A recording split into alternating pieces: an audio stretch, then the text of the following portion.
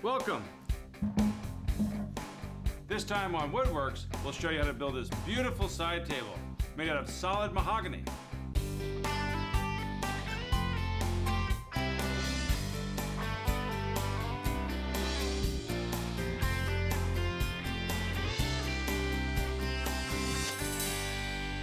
Hi, I'm David Marks.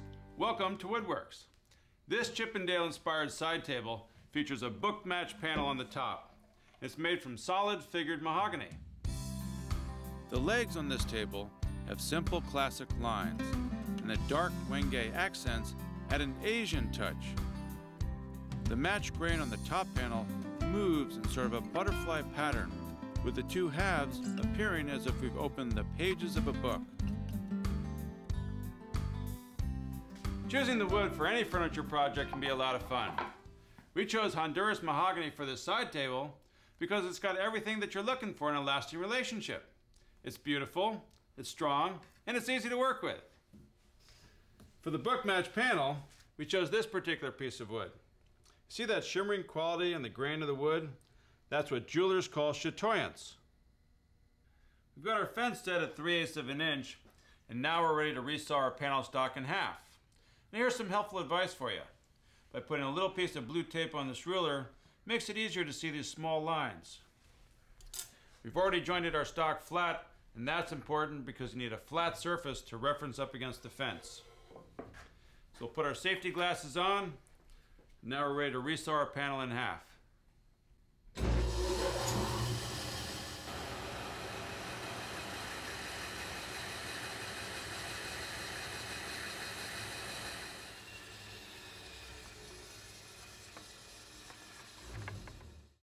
Next, we take the sections and joint the edges to make flat surfaces for our glue-up.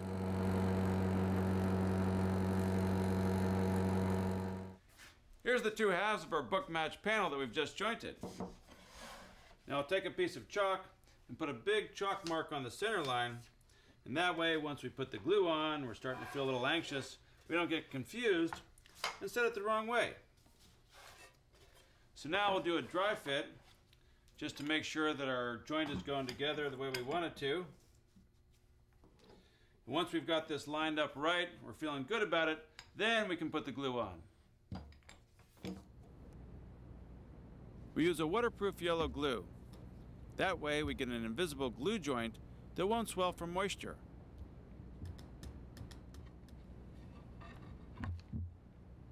On a panel of this size, we use 3 clamps to provide pressure on both ends as well as the middle.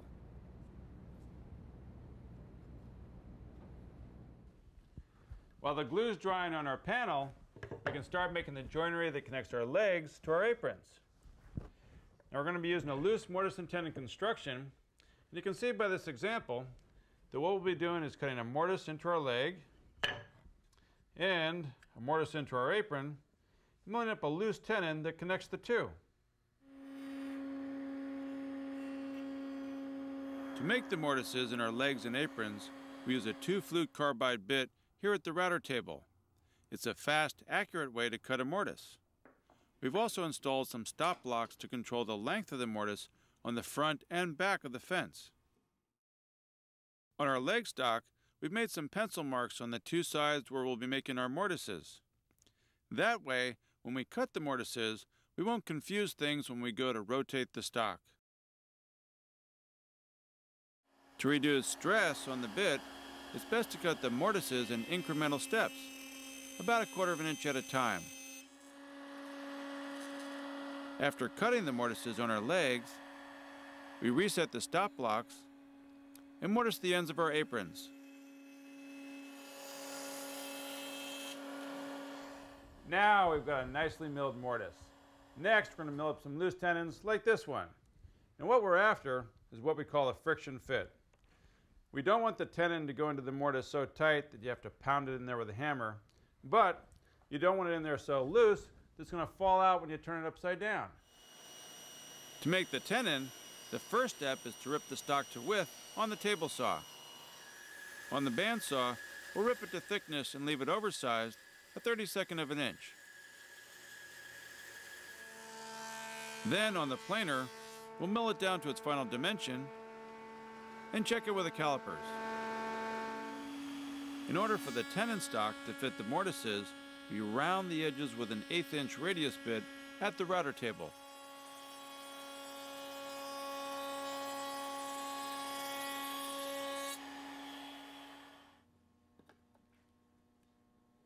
When the long stock fits our mortise,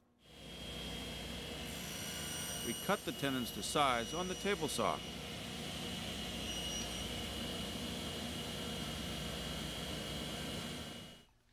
With our loose tenons milled up, now we can check the fit of our joinery. So we'll put that into our leg and into our apron, and there. That's what we're after, is a good snug fit. So with the joinery process out of the way, now we can start the shaping process. It's the shape of the legs that gives our table its classic style. Now you can see from this example that it's a combination of cuts that adds up to give our legs that elegant feel. Now to achieve those cuts, we're going to do that right here at the router table using a combination of these 4 router bits. To start, we use this V-bit to create a really nice shadow line on the outside of the leg. Then we'll come back with a core box bit to create 2 cove shapes down the center of the leg. After that, we'll come back with a 3/16 of an inch radius bit and create this nice rounded edge on the 3 outside corners. And then we'll finish up by using this chamfering bit to create a very elegant bevel on the back side of the leg. But before we begin shaping our legs, we'll start by clamping these fingerboards into place. Now these fingerboards are great. You can either buy them at a woodworking store, or you know what, they're easy enough to make yourself. But what's great about these is when you have these clamped into place, they really keep your hands from wearing out by holding the stock firmly up against the fence and the bit and ensuring very accurate cuts. It's the combination of passes that gives our legs a classic shape. The V-bit cuts the lines that define the edges of the leg. 2 concave cuts are added to each of the outside faces with a core box bit. And the radius bit softens the outside edges adjacent to the V-cuts. Only 1 pass with a bevel bit is needed on the inside corner. Next, we'll shape our aprons. First, we use a V-bit to cut a parallel line along the bottom of the stock. Then, we make a second pass with a 1/4 inch radius bit to round off the edge, creating a nice bead. We finished shaping our aprons and they came out really nice, and so did our legs. Now we'll take some 220 grit sandpaper and do a little bit of sanding to sort of soften this edge, give our piece that handcrafted look, and then we're ready to glue up the base for our table. After dry fitting the parts together to check the alignment, we can glue up our base. We start by putting glue in the mortise, then the tenons. Once we've got it all assembled, we install a band clamp and some corner blocks to hold it in place. When it's tight, we check with a square to make sure we've got right angles in all the corners, then set the base aside for a couple of hours to let the glue dry. As we said earlier, the centerpiece for our side table is this book-matched panel. Now to set that off properly, we're going to be making a frame using some straight grain mahogany. That way the straight grain of the frame won't be competing with the figured grain of the panel, and it will complement it much the way a picture frame does for a painting. Now we'll start with some mahogany that we've already milled up, nice straight grain. We'll begin by cutting a dado in the side to accept the panel.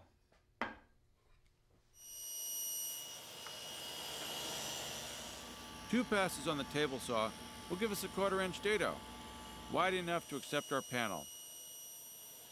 On the router table, we use an OG bit to shape the inside edge of the frame. Then, we cut a 45-degree miter on the ends of our frame stock with the chop saw.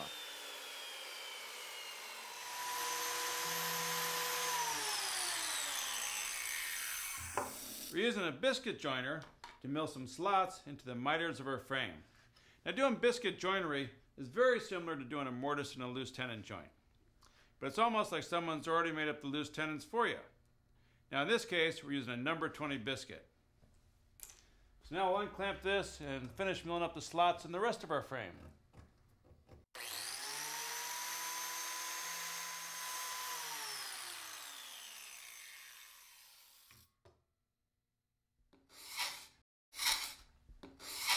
We're just finishing up removing the glue from the center line of our panel.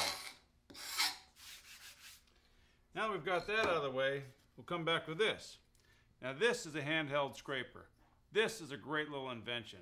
The simple piece of steel removes a lot of material quickly, much like a hand plane, but without the risk of chipping out. Now by using the scraper and just holding it at a slight angle like this, making some smooth strokes with the direction of the grain, we can really remove these mill marks rapidly and bring out the clarity and the figure of the wood.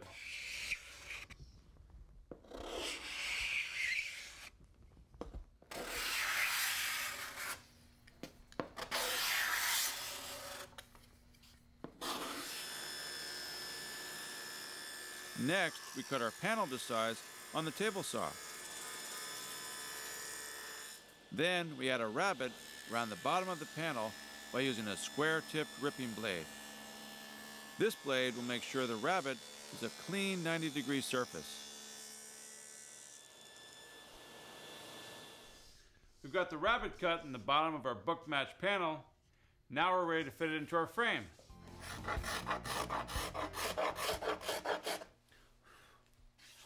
We're just finishing up using the fit of our panel to our frame. I've been using a block plane and a scraper to just sort of chamfer this edge a little bit, make sure that it goes easily into our frame. Now we're ready to do our glue up. Now what's important here is that we don't want to put any glue on the rabbet or on the dado. If we do that, it could possibly restrict the movement of the wood and cause our panel to crack. So what we do want to do is just put some glue on the biscuit and on the miters.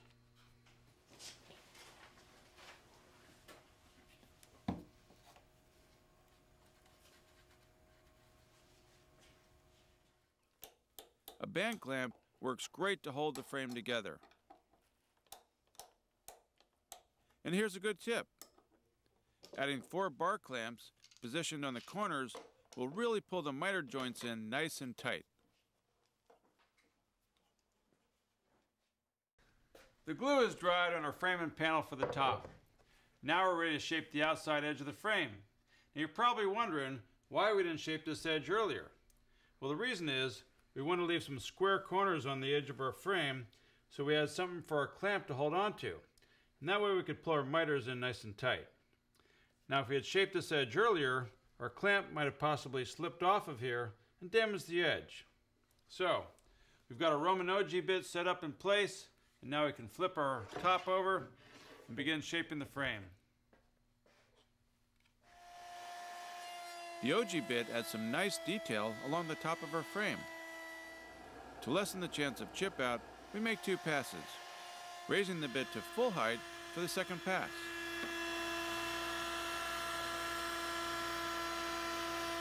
Next, we use a 3/8 inch radius bit to round off the bottom of the frame.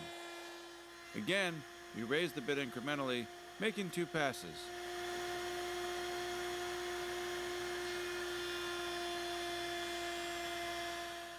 That radius bit did a good job of softening the bottom edge of our frame. Gives it sort of an upward feel to it. Now to finish this off, we're going to need to do some sanding. Now here's a tip. If you take some sandpaper and double stick tape it to a dowel, it's a good way to get inside and clean up this concave surface. So after we finish sanding this, we'll be ready to glue the top of our table to the base. We put glue only on the base, not the top. That way we can minimize squeeze out. We set the top in place. Some blue tape will help to get the alignment right. And here's a tip about clamping. Blocks of wood with a thin layer of cork attached allow us to get good clamping pressure without damaging the wood. Now a long grain to long grain glue up is all you need for attaching the top to the base. You don't need any other fasteners. So by gluing the frame to the apron, that's all you need for a good strong bond. Now I'll give the glue a couple of hours to dry. Now we're ready to add a final accent. The glue is dried on our side table, and now we're getting ready to make these accents. Now these accents will go between our legs and our apron, and we're going to make these out of an African hardwood called Wenge. Now Wenge is kind of an expensive wood. It costs about $14 a board foot. But the good news is that it's only going to take about a few dollars worth of Wenge, and that few dollars will add a tremendous amount of value to our side table. Now we're going to need to make about 8 of these to go around our legs, so we're going to use a technique called batch cutting. Here's a stack of 4 pieces of Wenge that we double stick tape together, and then we cut the exterior shape on the scroll saw. The green tape on the top of the stack makes it easier to see the layout lines, which were traced with a pencil from this template that we made. Next, we drill a pilot hole in our stack. After threading the blade through the pilot hole, we use the scroll saw to cut out the interior triangles. Wenge is a very hard wood, so it's important not to rush, because you might break the blade. Next, we round over the outside edges on the router table using an 1/8 inch radius bit. Then, we use a very fine Italian riffler file to round over the inside edges of our accents. We've just put our last Wenge accent in place using some 5-minute epoxy. And now that that's done, we'll just give our table a final inspection, and then we're ready to put the finish on. We use a red mahogany oil stain, which really brings out the depth of the wood. It accentuates the grain patterns and amplifies the 3-dimensional quality of the wood.